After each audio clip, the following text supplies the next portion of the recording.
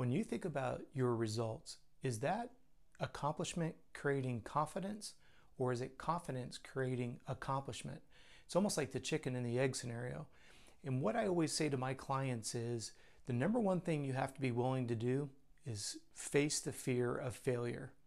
Ironically, it has been my experience as a human performance coach that more people are actually petrified of success, and I'll do a separate video on that coming up soon.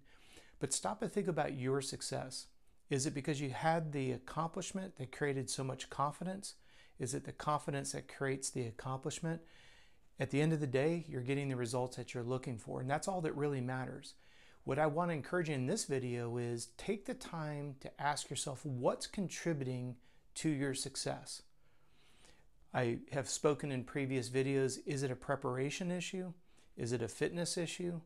Is it an execution issue? Are you executing what you planned on doing? You're nailing your intensity based on the duration.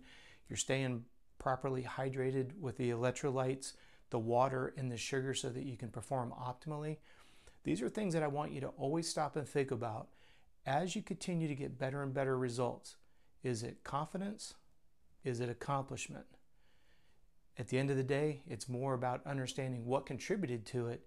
And then in the meantime, you get to enjoy all the results, pinpoint what you're doing to create the success, and just simply repeat it. So I hope this helps create some clarification on how do I keep results constantly coming my way. It's all about answering this never-ending question that we have. What matters more, accomplishment or confidence? You figure it out.